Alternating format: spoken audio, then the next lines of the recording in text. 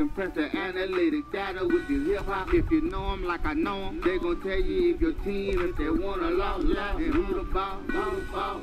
So listen to Professor, yes sir, and pay attention, cause he gon' teach a lesson.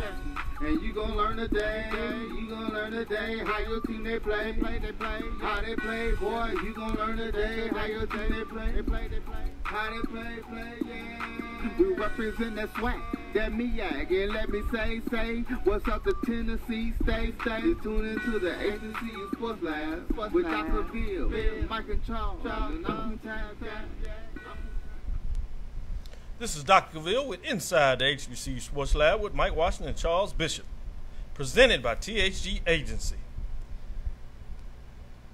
Welcome and thanks for joining us inside our studio lecture hall, the HBCU Sports Lab, for the only weekly sports talk radio show that is dedicated to exploring the sporting HBCU diaspora, including the marching sport with its unique HBCU culture identity, the teams, the bands, coaches, athletic directors, commissioners, provosts, presidents, big rivalry matchup, classic games, homecoming, and much, much more of the HBCU athletic aesthetic. As we emerge our lecture with sports business practices in competitive sports industry, this show seeks to provide innovative, progressive, and informative dialogue about the week's HBCU sporting events, issues, and ideas from a fan's perspective.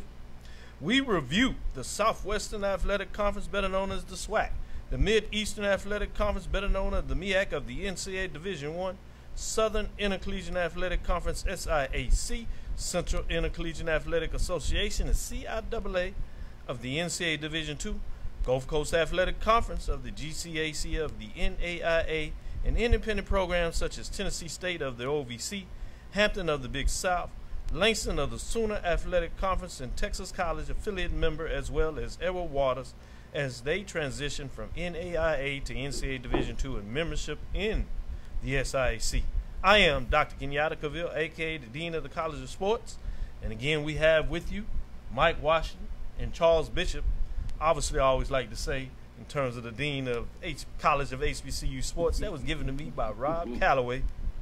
He is host of the HBCU Sports Report. You can catch him every Tuesday and as well as Thursday and Saturday. We have something in the working with Rob Calloway, so we'll bring that out in due time. Look for that to happen in a couple of weeks as we continue to build this platform. We want to welcome you for joining us and just want to say, hope you're staying safe in this COVID-19 pandemic. I know they're opening things up, but be mindful. There's still some concerns out there with testing. So as much as possible, certainly keep yourself safe. When you can, keep your family safe in regards to your thoughts and the decisions you're making. With that, let's get to these HBCU sports news of the day. We told you that we're going to do it a little differently today. We want fan interaction, so we have you on the Facebook Live page. You can check us out. Those we'll be checking out, trying to check on Twitter for those following us there, as well as Spreaker. So get those comments going, particularly on Facebook Live. We'll be able to make sure we keep you up. As we get into this discussion, we want your opinions and make sure that we answer some of your questions that you may have. So I got these colleagues in here ready to bring it to you. But before we do that, we certainly want to get to the HBCU news of the day. Let's start with Charles first, as I see you sneaking on a little bit with that shirt for Cornell. And I guess we can say for those that know, they should know. I like that look. For those that don't, that's not your fault. He's bringing it. And then I see that you are a testament and you staged a little more there. I see you have the JSU old school block letter helmet in the background. I think that is a nice piece that you put up there. Then streaming on the television, I see that you have the game there in Jackson State doing its thing. And so I'm not going to talk too much about that. But you can see that. Before I come back to you, Charles, and open us up with this HBCU news of the day, let me make sure I give a formal welcome to our co-hosts here, tri-hosts as we like to say it, because we all hosting this. I just try to drive it a little bit. But we got Mike Washington, and we see in his background he has the Prairie View flag. Something about Mike Washington and these paddles. I just, it gives me a little but I know that Alpha Phi Alpha is no longer a hazing organization, but he is old school. Proper due, I will give you a little bow down, as you were the last group of individuals, your brothers of 2 Black 12 Strong, that literally were able to legally walk the campus at Prairie View A&M University before you started seeing the transition from the Panhandle. That was necessary in my opinion, but kudos for you being one of the last group of individuals that literally got to walk the campus without having too much problems with what that means from a hazing perspective. But we won't go there. With that, let's head. Yes, sir. You deserve it. Go back to Charles, as he's doing it the most. But what are some HBCU news today? Yeah, let's start off with the big news of the day, and this comes to us from Alcorn, and this comes to us from HBCU Sports.com, Ken Rashad's website. Nate Kilbert, he was named the head women's basketball coach today at Alcorn as he comes back to Alcorn, as he served as an assistant there from 1991 to 2001. During that span, the Lady Braves, they won 9 titles, including 6 regular season championships and 3 SWAC tournaments. So he's getting an opportunity to come back and coach at Alcorn. Of course, his last stint was at the University of Arkansas Pine Bluff, but now he moves on to Alcorn State University. Hey, man. Yep. Two stints. Man, he's coached at 3 teams now in the SWAC. Yeah. He's making the rounds. He's making a round. It's a great opportunity for him. Interesting, as he actually didn't make it through last season, but gets another chance in Alcorn. So it'll be interesting to find a way to get a little more deep dive in terms that obviously last week we had the coach on from the new coach, I should say, at Alcorn State, giving him his kudos. Thought it was a tremendous hire. But I'm intrigued about this hire. With that, before I get into some more news from you, Mike, did you want any comments you want to talk about the new hire there?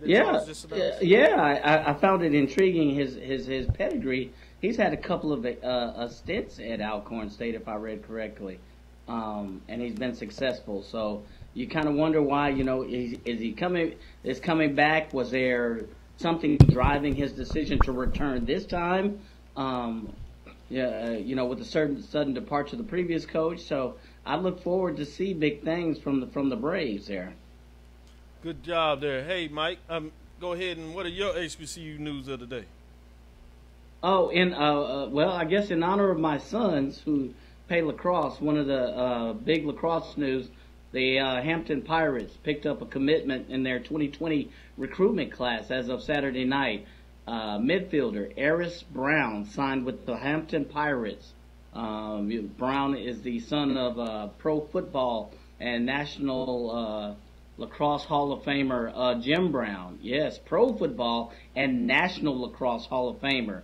So the 6'4", 180-pound midfielder, which is a big dude by lacrosse standards, but means he runs both fields because he prefers to play both ends of the field. Committed and said he liked the campus, but more importantly, he wanted to play at a university or play in a system with kids who look like him. And I have a personal testimony to that because my youngest son is signed up for their prospect, or will be signed up for their prospect day here in late July if things don't barring any changes with COVID-19. So really big pickup, tremendous pickup for Hampton, which started the season unfortunately 0-5, 0-6. But if you follow them, this is their 5th or 6th year, and this is the toughest schedule they decided to play. Last year was their first year where they've had a winning season. They decided to play a tougher schedule for a newer program. So you see big things coming from this Hampton program in the years to come. Certainly. Great information there. I saw that and got excited about that. I wondered if you was going to pick that up, and surely you did. And I like the way you do the tie in regards to your sons playing lacrosse and one of them having an interest. So, man, you talking about full circle. That would be interesting if that works out in a couple of years. With that, Charles. Oh, yeah. I hear you. And, I'll be up there checking that out if that's the case. All right. Probably get Charles. With that, of course. With that, Charles, what's some additional news you got for us? Well, this was breaking news just this afternoon. Northwestern State and Grambling State, they're set to renew their rivalry in Shreveport in football in 2022. Nice. So this is a local rivalry. Both teams are separated by 73 miles, and they last played in 2018. They split a pair of games. Grambling. Got a little freeze in there. If you jump back in there, what you got, Mike? What's your next news of the day as we get Charles back going? Yeah. Well, we wanted to get Charles. I hope he didn't. I hope we didn't lose him completely. One of the things, DC, that I didn't get is Happy Cinco de Mayo Day. Okay. Yeah, I should have known you would have found a way to put that in there. How you tied this in, Charles? Mike. And we'll be right back with you to finish that up, Charles. Only you know me, a good margarita. Hey, you find an occasion to have a good margarita anytime. But only in 2020 can we have Cinco de Mayo fall on Taco Tuesday, right in the middle of the pandemic that's named after Mexican beer. Only in 2020. Now that's the way you do it right there, Mike. Charles, as you were finishing up, you were telling us about a rematch. Killing between Grambling and Northwestern State. Finish that up if you would, that thought. Yeah, you got a FCS matchup with Grambling and Northwestern State. Both teams are separated by 73 miles. I'm sure this game will garner quite a bit of interest up there in the northern Louisiana area. I'm sure Chuck Hunt would be very interested in this renewing of the rivalry. No doubt about it. But you got Grambling. They lead the all-time series with Northwestern State, 3-2. They split home-and-home series in 2017 and 2018 with Grambling beating Northwestern State 23-10 in 2017, and then Northwestern State 7 in 2018. So local flavor. Good job with that. Let me stick with you, Charles, since Mike gave us that update there. And you were finishing up. Let's go back to you, Charles. Go ahead. Any other news that you wanted to share for HBCU News this week? Well, I thought it was very interesting, and it comes to us from HBCU Game Day. But Florida Memorial, they're going to be adding a women's flag football program. So I'm sure we're going to get into this a little bit more, but you're starting to see some of these programs really kind of think outside the box. Kudos to women's flag football. Yeah, flag football. And then I heard, while we're talking about new sports, I heard St. Augustine talking about what they're going to do with cycling. Yes, so let's throw that in there. So HBCUs are finding a way to market their athletic programs to different types of students. We talked about that. I'm interested in that they're going that broad a stroke, but you don't see the men's soccer. In regards to what that would do maybe from middle-class African-Americans playing. Obviously, it'll be interesting. We'll see that for international students, welcome them in for soccer, in addition to potentially also looking at rugby, as that's been a club sport. We see it big time at Prairie View for a club sport and some other places. Wondering will that get a chance to transition in. But, Mike, what are your next updates in terms of the news that you have? Well, this comes to us also from HBCU Game Day. We got a new hiring. Lincoln University Director of Athletics Harry Stinson announced the hiring of Coach Corey Lowry as the Lions' 22nd head men's basketball coach following a nationwide search. So Lowry evidently comes with tremendous pedigree. He brings over 20 years of experience to Lincoln, including 10 years as the head coach on the junior college level. And I think his overall record was 245-33, which is tremendous at Essex County College and Middlesex County College. So in those 2 seasons, Lowry won 9 conference championships, 8 region championship appearances, winning 6 times and won 6 district championships. He led Essex to the National Junior College Athletic Association National Sweet 16 5-time, advancing to the Elite 8 National Championship game in 2014. So tremendous pedigree for Mr. Lowry as he joins Lincoln University's coaching staff. Yeah, that's intriguing information you got there. Just bringing it up. Let's get it in, and we get into these articles as we're trying to do some additional information here Charles, you have any other additional information you want to share before we get into some of these updates we're going to talk about? Well, I don't know if anybody has seen it yet, and I saw HBCU. I do. They put it on their website, but Ken Griffey's son. Yes. Did you see the flip? That was some ridiculous athleticism that he showed, like a standing 1 foot somersault. Yeah. You know, like a frontwards flip. I'm like, wow. Yeah. And he does a push up first with both hands and push up prone position, and then he does a flip like that. I did 2 of those last week. I mean, just of course, Tevin, he's headed down to FAMU, so tremendous athleticism for Tevin Griffey. Oh, that's pretty cool. Bringing it like that, getting it down and taking his talents there to Tallahassee. Those are some intriguing thoughts that's going on there in terms of what's going on.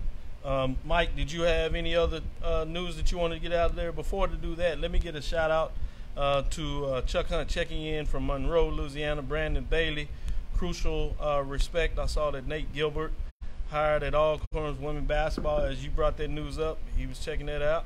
Jimmy says, just here for the class. That's an inside little joke there, but that's what we do in the lab. Press recycle. I remember when Gilbert coached at Mississippi Valley and UAB. That's in terms of the coaching. You can tell they're getting into that. Chuck getting excited, talking about 2017, 2018 for the Grambling Northwestern State. Sarah Braley says, hello, HBCU Sports, A&M Bulldog for life. Yeah, I love those Bulldogs. How are they going to pay for all these revenue sports?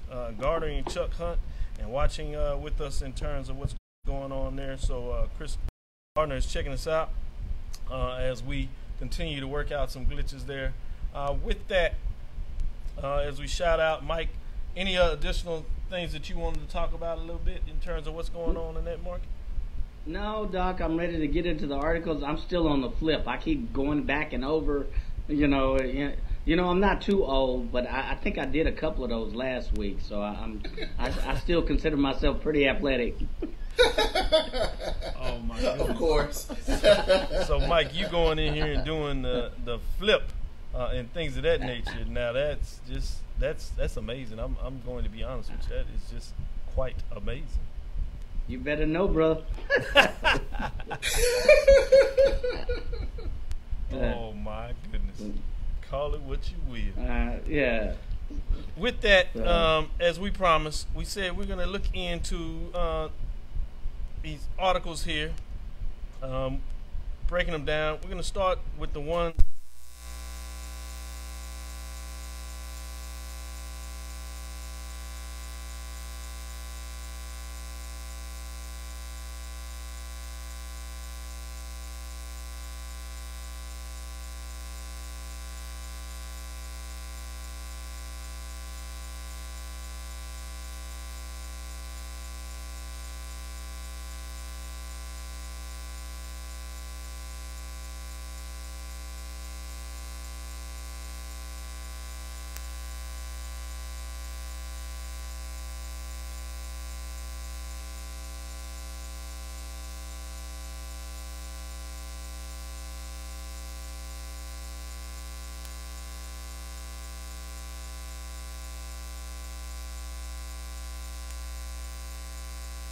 Touched on, or that we were going to talk about, was this article from the Detroit Free Press. Yeah. And it's the title of the article is "If Colleges Cut Sports Programs, Could New..."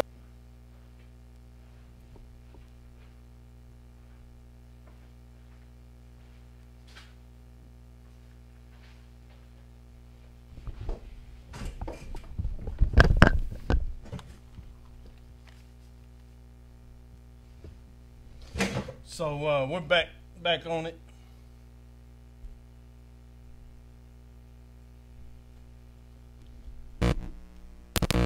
Try to kind of wrap our minds around what this is going to look like. Yeah, I don't know if there's a footprint for what's happening now. I think you see programs starting to dabble and make suggestions and proposals, but there's just no footprint for what we have now. I think we all are in uncharted waters, and I just don't think there's a footprint that we can say, well, hey, they did it this way, they did it this way. We know that in the economic crisis in 2008, programs were cut, but in terms of this is totally different. Even if we come out of this, where exposures are down to a minimal, and we're back to somewhat of a normalcy, athletic programs are going to look, different, from that point going forward, and they're going to maintain new practices that they haven't had to maintain before. So I think it's a new look. I just don't think we can look at our crystal ball and say this is what the new program is going to look. I don't think there's an existing model out there to say, hey, it worked this way in the past, let's do it this way. Definitively not an existing model.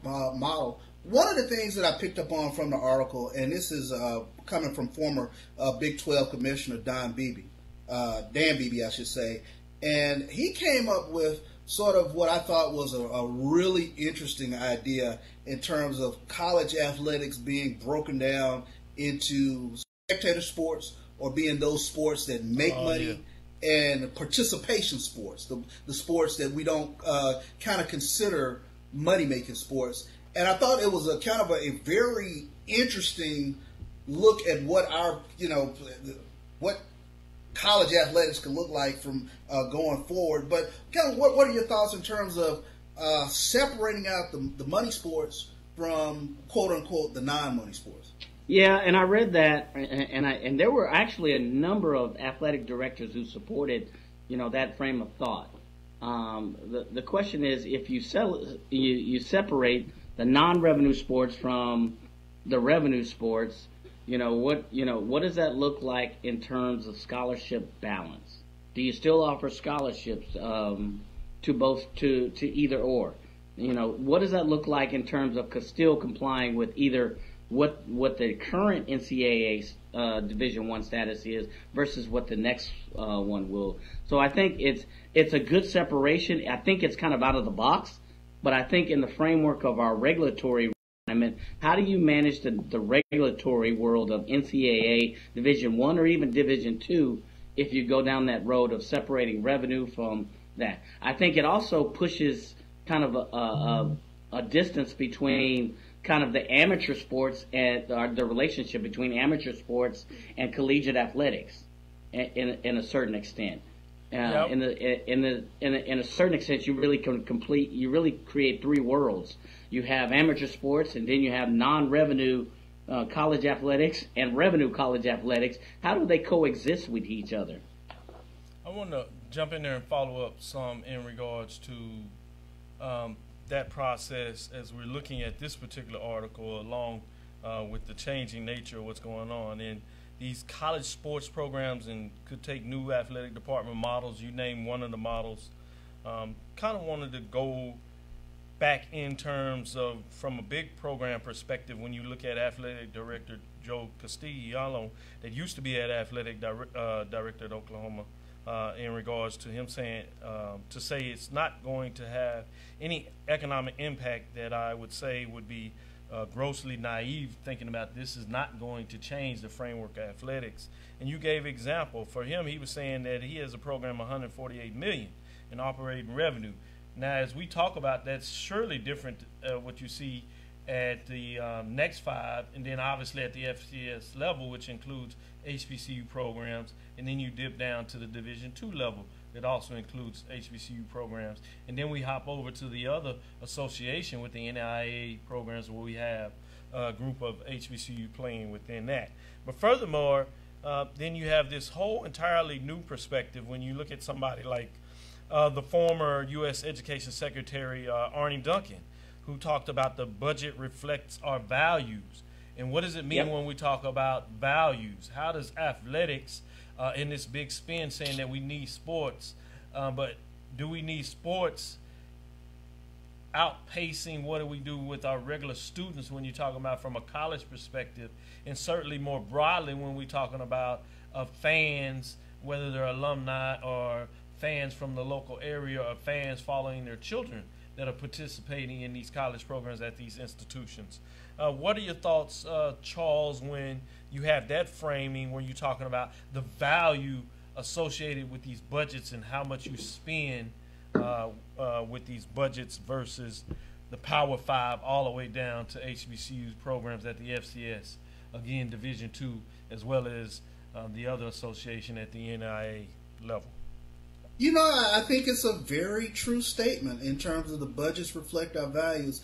To be very honest with you, I've been kind of taken aback, a little bit shocked at what I see even right now in terms of from youth league moving forward to high school, in terms of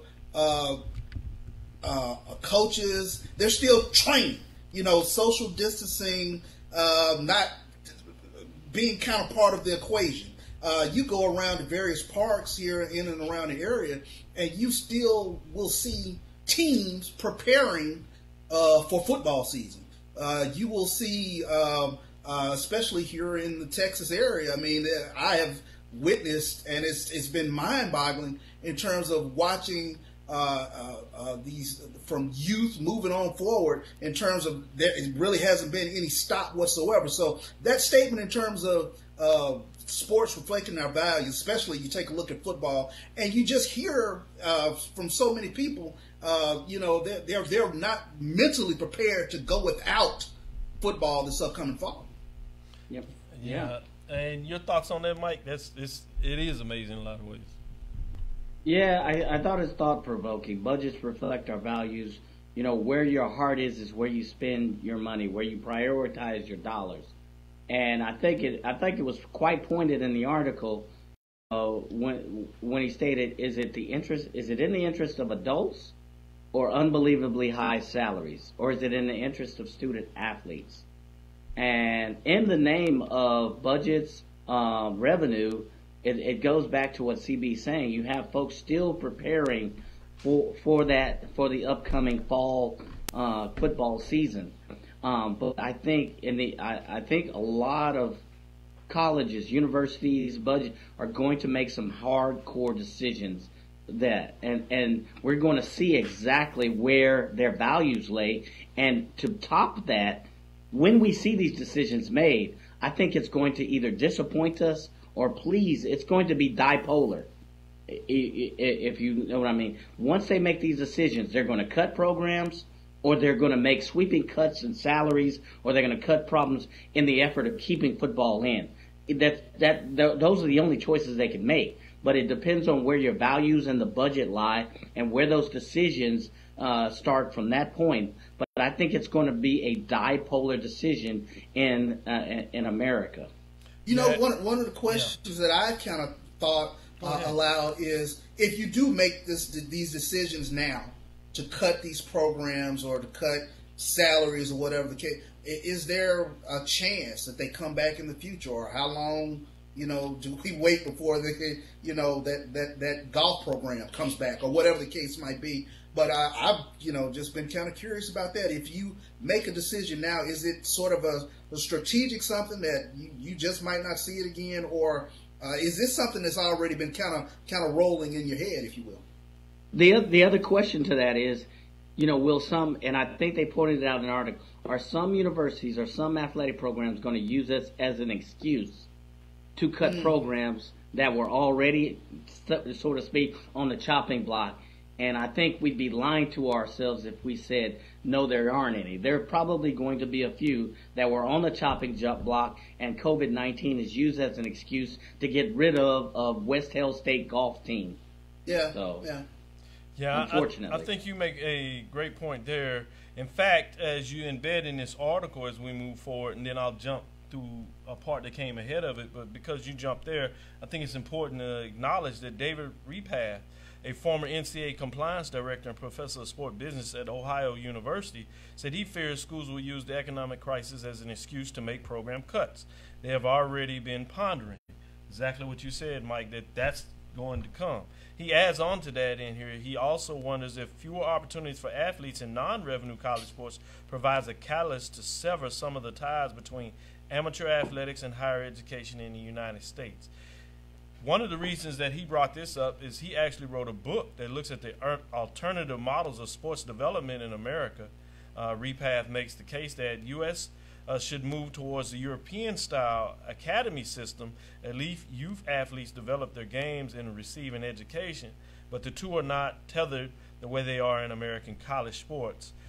It seems like to some degree, specifically what you see actually with maybe the new move of the NBA in a lot of ways where they're reserving a space in their G League specifically for high school seniors that would rather play in the NBA and prepare themselves in this, I would say, this academy system style for a year or so, and then move on, if possible, to the NBA as part of the draft class coming versus spending that year in college. Do you see that more of this European style move? Do you see the NBA, what they're doing in the G League, part of that, as well as you see some degree with Major League Soccer? Or do you see those as just totally two separate things and not part of what we've seen in college at all? Well, I think, number one, I think a cottage industry will be put on notice in terms of AAU and things of that nature. So I'm not exactly sure how the academy model works here in the States in terms of with that entire movement, if you will, AAU, how would it transfer over to academy? I think you get a lot of blowback on that. Yeah, no, great point when you talk about transitioning. Will it fit? Can it fit? In terms of it being so dichotomous to what we see going on currently in the U.S. It seems like we're starting to move that way, but how far will it let things move, which we'll get into a second part of the discussion when we dive into a little bit the new information that came out on the NIL component of the NCAA, and do you think that they move far enough? But before we move too far out of this, I did want to go back a little bit and talk about a gentleman named A.J. Matista, founder of the sports analytics consulting from Navigate Research, and a couple of hundred of sports programs where he were cut during the last economic downturn after the 2008 financial crisis, as I'm sure you recall. Most programs don't break even, and he expects more cuts this time too. So it kind of sounds like that some of this is in the wash. Other parts of it is associated with the fact that this is just the dynamics of what's going on economically. So it may be a combination of the two in regards to what people were looking to do, also financially in a lot of ways maybe what they have to do. So you kind of have that going back and forth. He does this quote, and I want you to frame your discussion on this particular quote if you would. If donors are unable to set up and endow the programs for at least keep it above water, there will be a number of programs that will be cut, especially if it is sustained economic downturn, which seems pretty realistic. He was saying in this article that we're going through in terms of college cut sports programs, could new athletic departments models emerge? Go ahead and jump back into this, Mike, before I go to Charles. Yeah, so I guess the new athletic departments that emerge are going to look different. I think it's without question that they will. But what they look like is going to depend on not only the conference, but it's also going to depend on the school system itself. And now you're going to ask individual institutions to see where they value it and where those decisions are made and what that new model looks like. If you look at a business model of any organization, corporate organization, it reflects the values, the spending philosophy, and the strategic plan for that institution. Those three factors. That's going to look different for different universities. So it's going to look different. It just depends on what part of the country and then what sports and what framework works best for that institution. Certainly with that, Mike, great points. I want to move over to Charles before we move into our next segment and take a quick break in between to the next article we're going to break down. But Charles, what are your final thoughts on that framing that we just brought to the table? I mean, Mike makes a great point. I think if you look at being a donor to a program, and if you're going to be part of whatever AD's club or whatever the group is. I guess the $1 million question is, okay, what am I putting my money towards? Am I putting it, just tell me up front, am I putting it towards football and basketball, or what, are we dispersing this out toward the other non-revenue sports? But if my values are geared toward football, basketball, then I kind of want to know that information up front. I kind of want to know, what is my X number of dollars? What is it going towards? So I think, that Mike makes a point. It's going to vary from school to school, but it's just kind of interesting, the kind of the mindset of what donors will be thinking of going forward. This is Dr. Cavil with Inside HBCU Sports Lab. We'll take this quick break and be right back with you.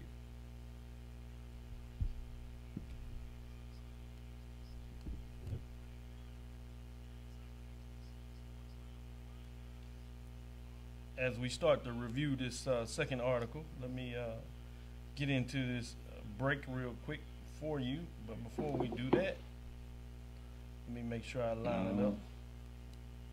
Oh, here we go. Here we go. Ladies and gentlemen, here we go. Mike, you know you got to have it right, man. The HBCU report, and right now, you're inside the HBCU Sports Lab with my guy. All hail the dean of HBCU Sports. You know I named him that. Dr. Kenyatta Cavil, my guy. What's happening, man? So he got to come up with a name for me and Charles. All right, I will tell him to check that out and make sure he understands that. Tell him he got to come up with a name for us. So you all guys know by now the NCAA has moved on its stance, and the committee that was studying this said that they are going to move forward with college athletes having the opportunity to make money off the name, image, and likeness. But did they go farther enough? The NCAA announced Wednesday that one of its innumerable working groups made recommendations to its board of governors that college athletics should be allowed to make money off their names, image, and likenesses, where certain guardrails in place to fend off overzealous fans. So they said they're going to do it, but then they put this caveat out there that they're going to have these guardrails. So they're admitting to you they have these guardrails to fend off not necessarily students or anything they're going to do, but these supposedly overzealous people. I don't know who this overzealous component is, but it's somebody. So I see you having this huge smile, Charles, so I'm certainly going to let you jump in here and start this off because it looks like you're biting the bits to get something out. Well, I'm tickled by it because I kind of get tickled sometimes by whatever guardrails the NCAA attempts to put in place. Guardrails, smartwells, but it's like the Bart Simpson meme. At least you tried, I don't see how they're not going to fend off overzealous whomevers, in regards to whether they want their brand associated with said athlete. And no doubt about it. Mike, what are your thoughts on this? Where is this going? Is this enough? Are you appeased about this? Do you have some concerns even with them doing this? Or do you think they need to go further, that they didn't go far enough? I think they didn't go far enough in terms of, well, let me first say I think it's the right thing to do in terms of the athletes. Yeah. But I don't know if they went far enough in two aspects. Number one, they put so many filters and guards on it. I don't know how effective it may be. And number two, how much thought has been put into this before putting something into act? I think it's cited, California, Colorado. Colorado bill specifically prohibits colleges and universities from providing prospective athletes with compensation prior to their signing or scholarship offer. So now do you say, okay, if we use their likeliness and they're the top recruit, we can't compensate them until they sign.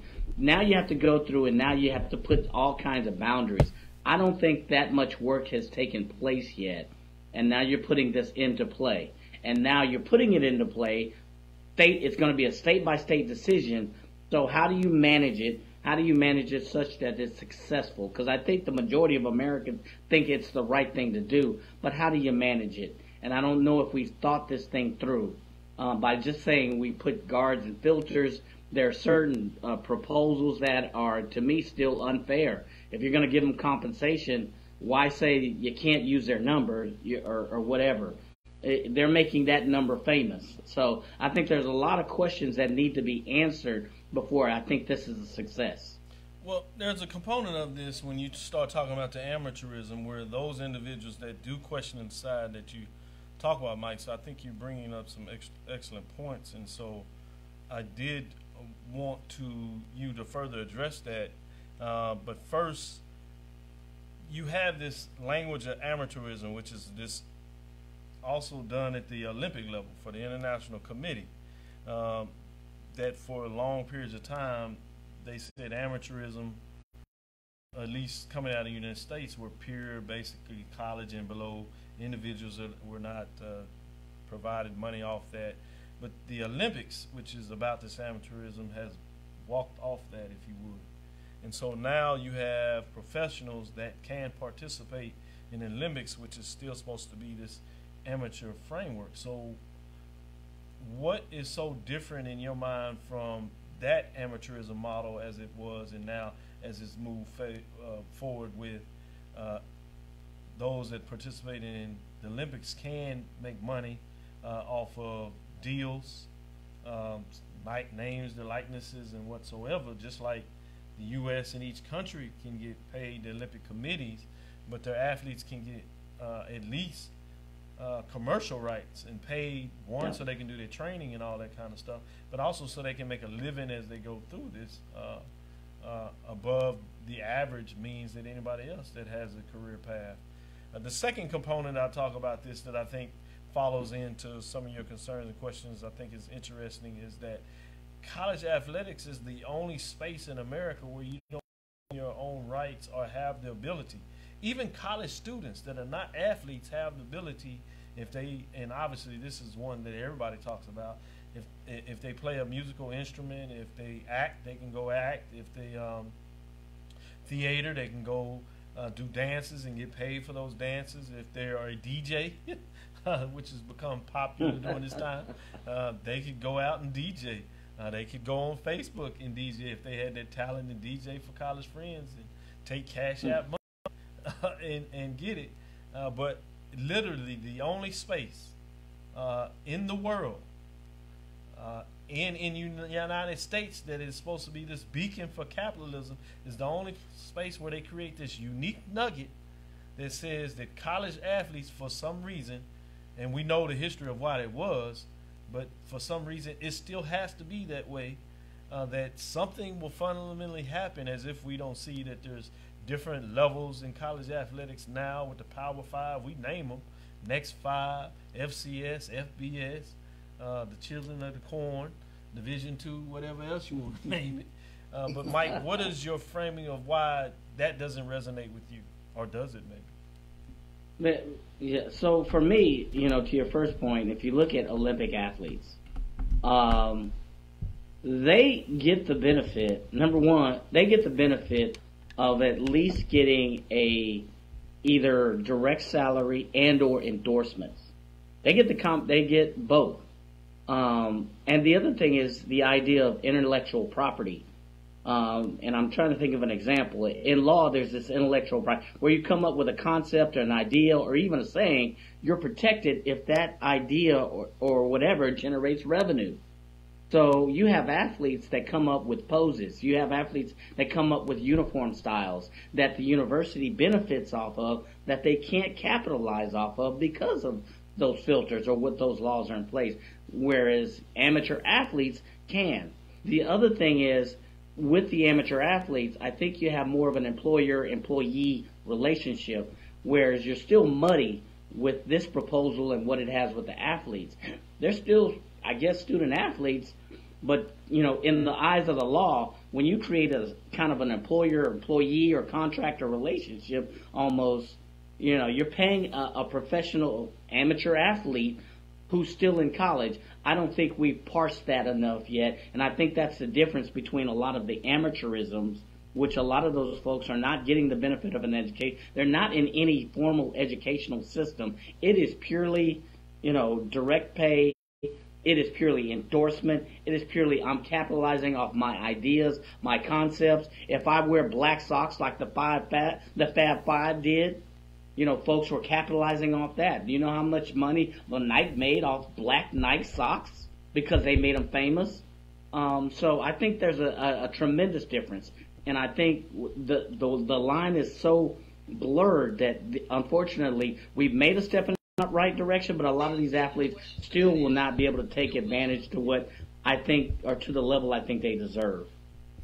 Fair point, and I appreciate that we have this discussion so we can get in these viewpoints and giving our listeners the opportunity of what is going out in the world, that everybody isn't thinking in one way. Whether you think it's right or wrong, it's good to hear those perspectives. Go ahead, Charles. What are the listeners saying, Dr. Cavil? They're jumping in here and they're just listening in thus far, and they really haven't formed a way back and forth in terms of exactly how they thought about that. Jimmy jumps in here and says, how are they going to pay for all the revenue sports in terms of moving forward, in terms of this looks like? And my answer to that, as we jump in there, and then I'll let you comment if you would like before we move to this next article to kind of close out the show for the day, is the fact if you really start looking at it from a pure economic standpoint, we've already had the test that says that particularly those players that play at the Power 5 level, in terms of what we know what they earn from revenue, that they are, with the scholarship, is only 1/3 in the worth average. Now, if you're talking about quarterbacks, it goes up a little bit, and obviously you start going to third streamers, it goes down.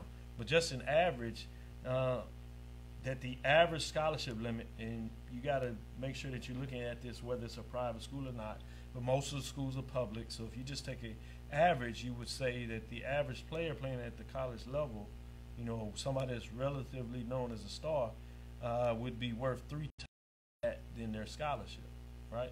So let's just set that as a baseline. Well, since they're not making money there, that means they're still getting the revenue. So the revenue's there. So the question becomes, like anything, is where does it go? Well, where we find out it's going is these college coaches' salaries, right? They have ballooned over the last 3 years. Many of us are amazed at how much college coaches are making, and some of them are topping off at the bottom part of what you've seen in the NFL. So they're making as much as many of the professional coaches, which is supposed to be the highest level. So that tells you that their salary, to some degree, is off. And that's not because that the free market is not working for them, but it means the displacement in that market is not there. You also can look at the facilities.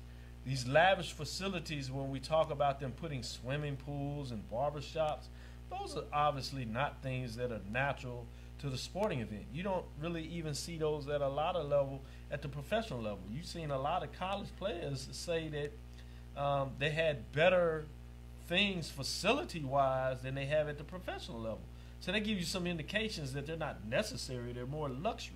So again, that means that you're overcompensating because you have this extra revenue, and you don't want to just pile it up because you're a 501c, so you can't keep so much in the reserve. So that means you also have the case that they're returning some of this money to the college, which obviously the college likes in terms of them being able to spend it where they need to on the academic side. But that's where all that money is going. It's going to other people that are bloating what they have, meaning that they have the money to even give back to school when other programs can't even operate on the plus side. That means that they're getting more of the distribution in a lot of ways than this probably could be more evenly spread across different divisions. They're overpaying coaches, meaning that's revenue that could be going to players, right?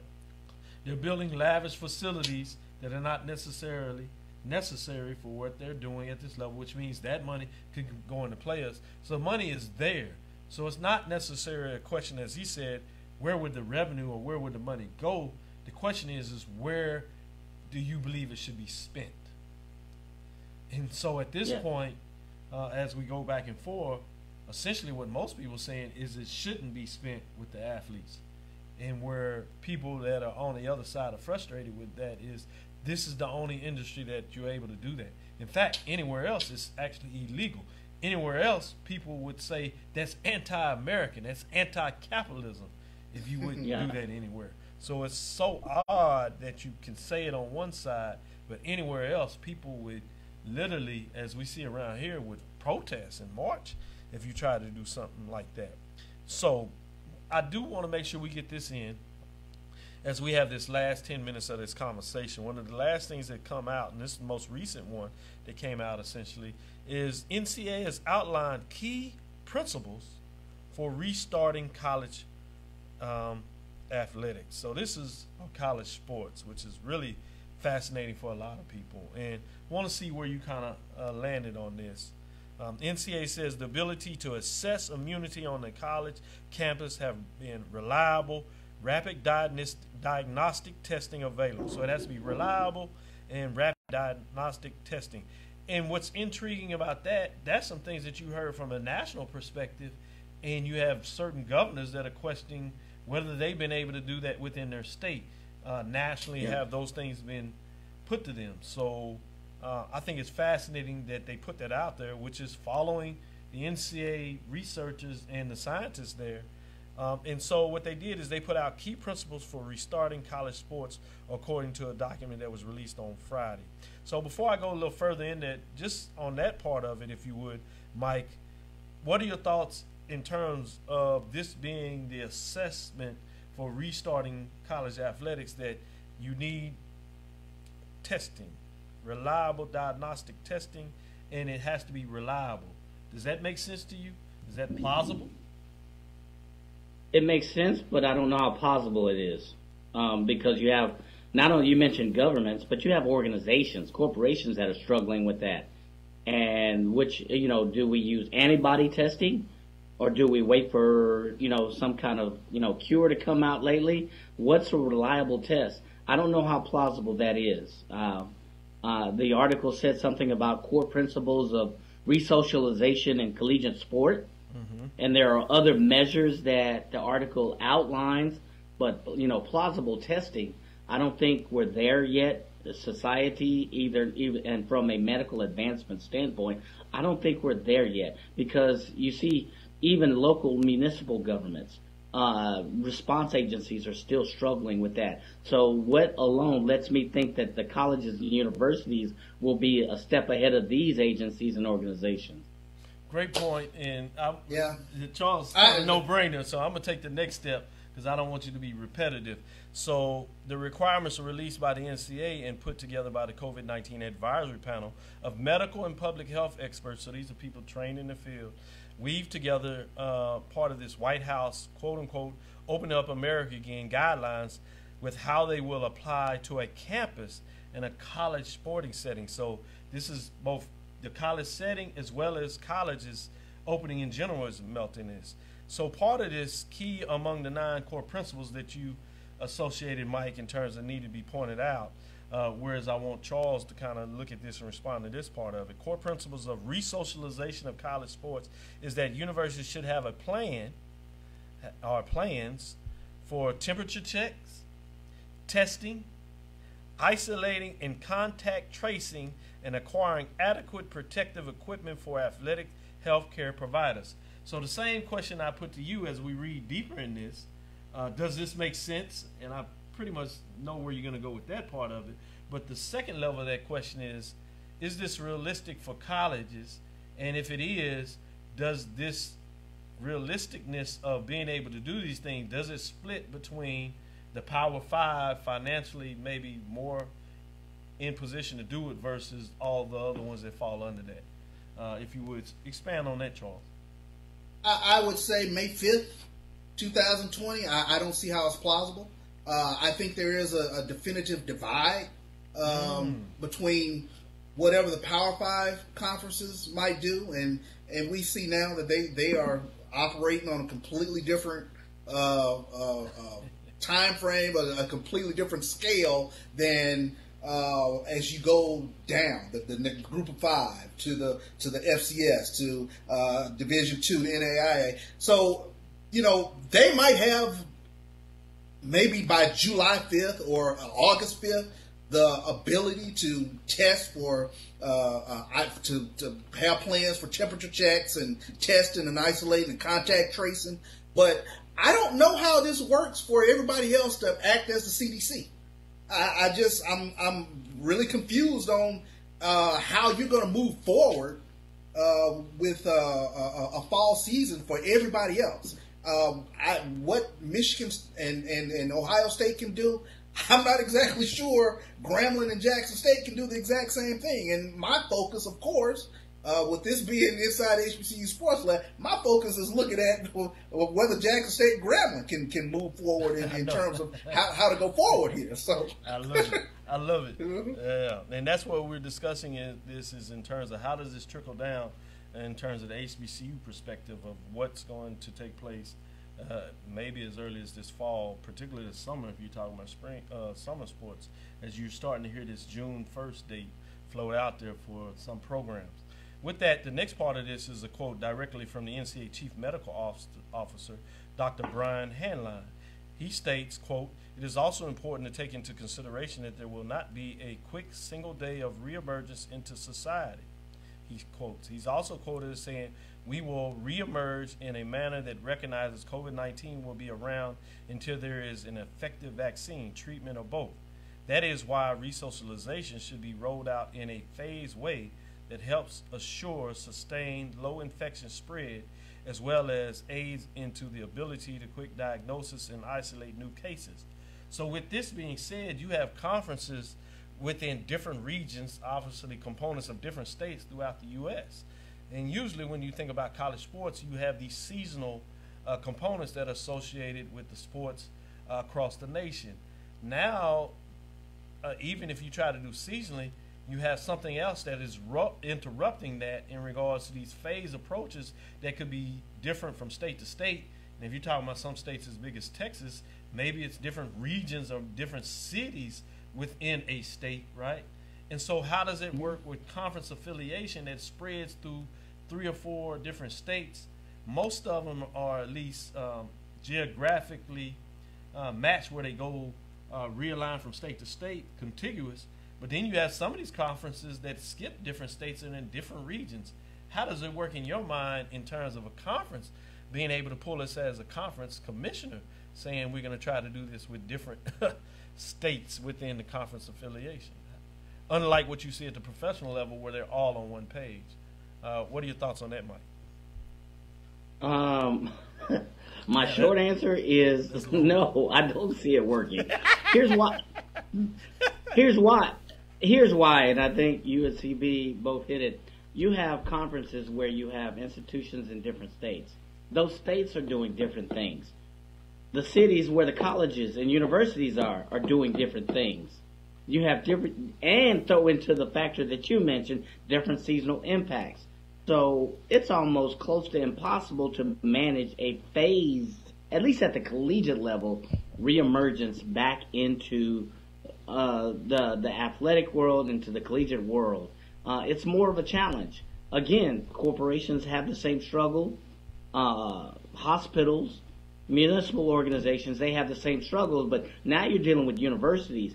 And even the conferences, such as the Power Five, that have the budgets, they still, I don't think, have the know-how or the technology to be able to have an effective phased-in approach, given our conditions. You take some of the methods, the things they're going to have to put in place. You talk about testing. You talk about, social distancing. They're going to have to bring in additional staff even to make that possible, because now you have athletic trainers at a risk. Somebody has to test these people. So now you're adding overhead to an already crept budget to phase in something with technology we don't have. I just don't see it being successful right now. No doubt about it. I think we're going to have to leave it right there as we close off. As this is Dr. Cavil's Inside the HBCU Sports Lab with Mike Washington, giving your insight and breaking down a lot of these articles that are floating around in regards to what are we trying to do in terms of NCAA, the HBCU sports, dealing with COVID-19 pandemic. Many different areas are exploding around us in terms of how we're going to look at that. So we hope you enjoy us trying to break some of these articles down in our perspective of what it means overall to college athletic sports, and then what it also means specifically to our HBCU sports. With that, I am Dr. Kenyatta Cavil, inside the HBCU Sports Lab with Mike Washington and Charles Bishop, brought to you, presented by THGAgency.com. I am Dr. Kenyatta Cavil, the Dean of College of HBCU Sports with Mike Washington and Charles Bishop. As we come to a close, we hope you enjoyed our lecture today in regards to what it looks like moving forward. Again, we want to thank you for listening to Dr. Ville's Inside the HBCU Sports Lab radio show with Mike Washington and Charles Bishop every Tuesday right here from 6 to 7, right here on KCOH 1230 AM, Houston, Texas. Follow me, Dr. Kenyatta Cavil, on Twitter, Facebook, or Instagram. Dream big and continue to move forward. We will talk with you soon. Course lecture dismissed. Happy Cinco de Mayo. Happy Cinco de Mayo.